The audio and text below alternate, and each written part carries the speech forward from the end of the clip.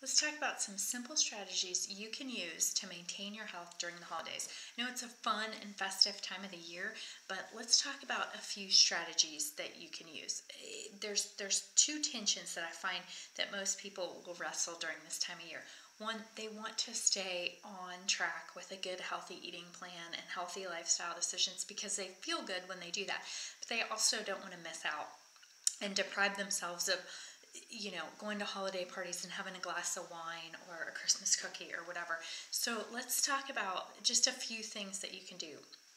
I always tell people, pick your favorite 3 events where you want to give yourself a little bit of a looser leash, if you will.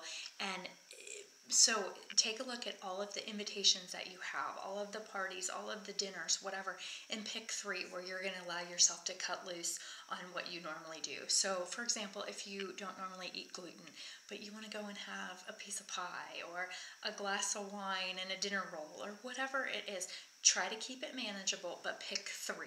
If you pick more than 3 events in about a 6-week period, to me, it crosses the line of occasional indulgence into like it's becoming a habit. So that's just the number I've come up with. I've used it with people over the years. It seems to marry that tension between not feeling like you're missing out and not sabotaging everything. So pick your favorite 3.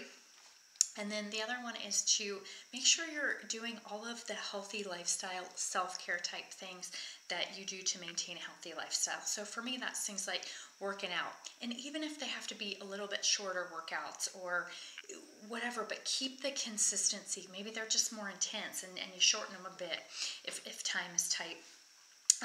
For me, that's meditation type breathing exercises, deep breathing.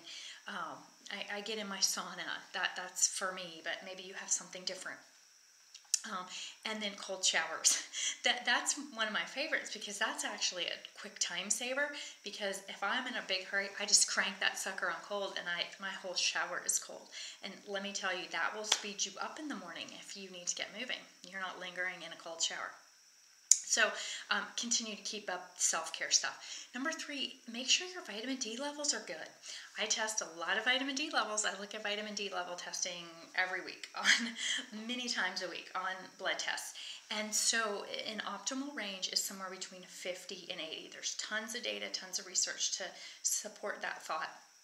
But anyway, most people that I see are low on vitamin D. Most of them are also taking some. So they're just not taking enough or they're not taking a good high quality brand. So here's the other thing. Some of you listening and watching this will live in places that get a lot of sun year round. So consider me jealous because that's excellent. If you get year-round good quality sun, go out in the middle of the day and get some sun.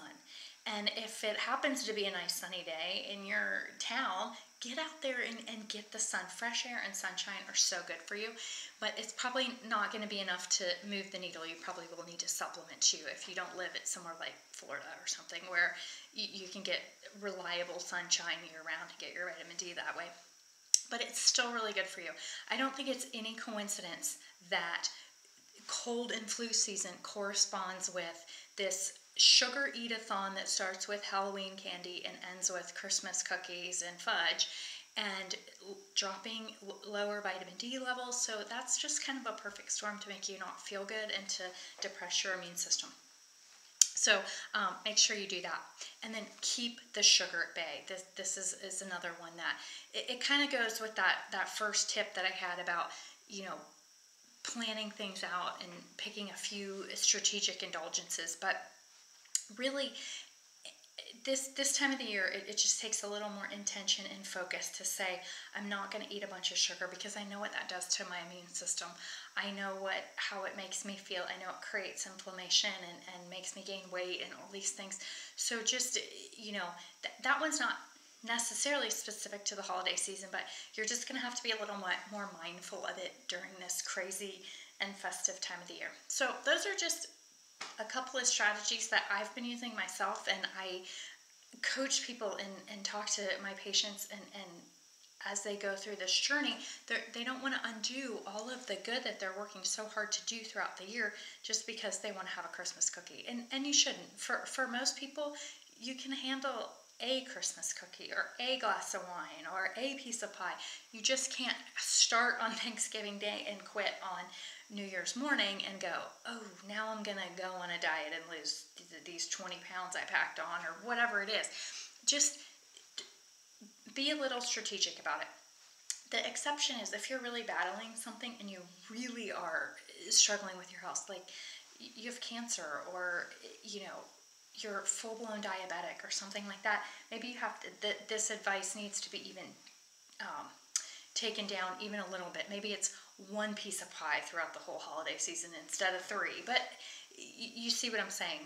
The worse your situation, the more strict you're going to have to be. But for most of us, a little bit of loosening up once in a blue moon is going to be okay. We're going to maintain our sanity and our waistline and our health during this season. So thanks for watching, and have a great day.